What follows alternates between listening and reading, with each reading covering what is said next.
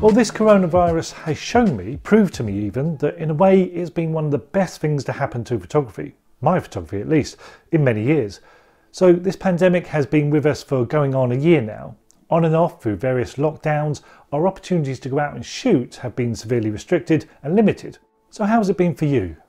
We've not really been allowed to go out with our cameras and shoot, not in the usual way. So how has your photography been? Are you a better photographer now than you were 12 months ago before all this started? I know I am. I feel I'm a better photographer than I was before the coronavirus hit. So what have I been doing? Well, taking pictures basically. I still think about photography all the time, and I've actually taken more pictures in the last year than I ever have before. At least one a day. I never did that before, not so continuously.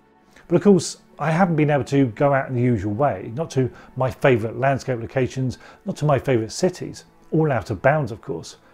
Going out for photography in general has been out too. My tripods are sat there in the corner, probably seizing up. But on my allowed daily walks for exercise, I do take a camera with me. Initially this was just my phone, that's all I needed. Just going out capturing my local area. Doing 10,000 steps, walking 3 to 4 miles, an hour and a half out the house, getting exercise and taking a few pics along the way. Plus, more importantly, practicing, keeping my eye in.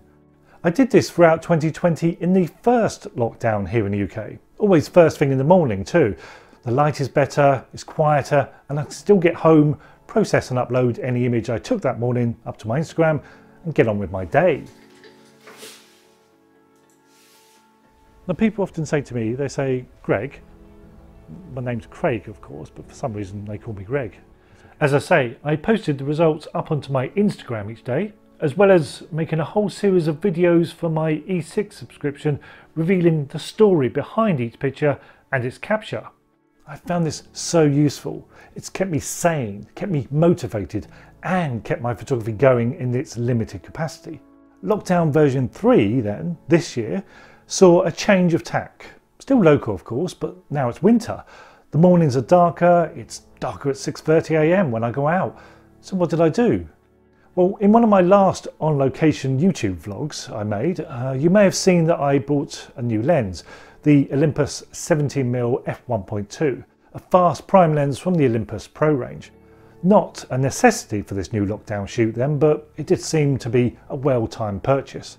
This lens allowed me to capture images before dawn of my local town, handheld.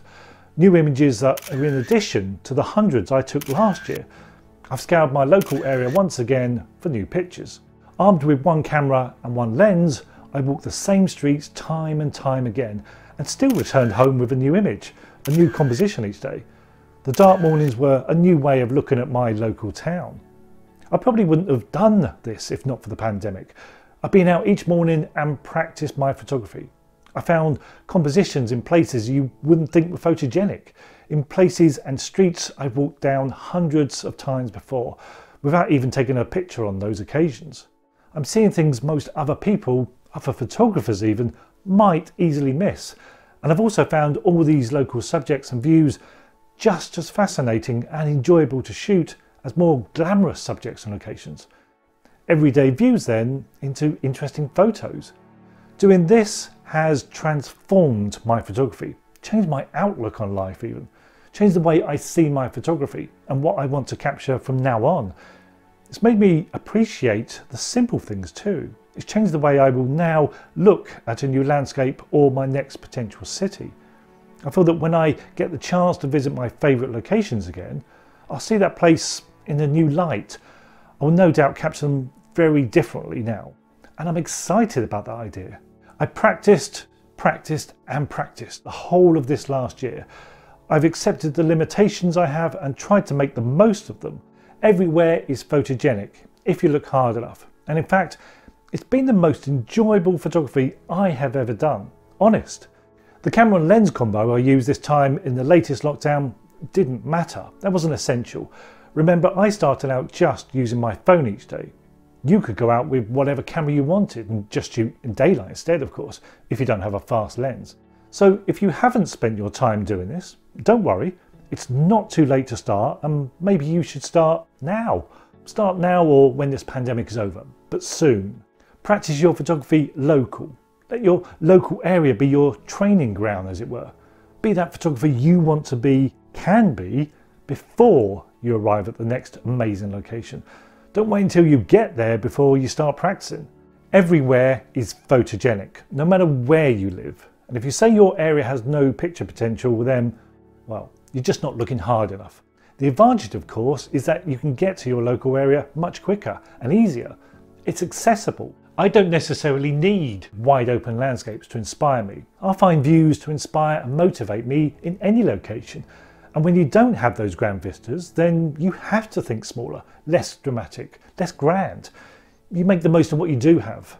Take a location like Hamnoi on the Lofoten Islands, which is being photographed by everyone and his dog. Well, except by me. I've not been there yet. Have you? And compare that with a view, say, 10 minutes from your house, which is probably being photographed by, well, no one. One, therefore, is unique, accessible, and no doubt quite beautiful. The other is also beautiful, but a lot less unique and a bit less accessible. Well, unless you happen to live in Hamnoi, of course. That'd be nice, wouldn't it? But despite their obvious differences, they should be seen as comparable, equal, the same even, especially by photographers. Perhaps it's just appreciating the simple things in life. If the pandemic hasn't taught us that, then, well, I don't know what else it has. So, shoot local, practice local, use your locality to your advantage. Your future images will benefit from it. Well, in the next video, I'll be talking hip hop and record producers, so tune in for that one. In the meantime, if you just can't get enough of me, which I can quite understand, then remember there's my E6 subscription to consider. It's where the party's at. See ya!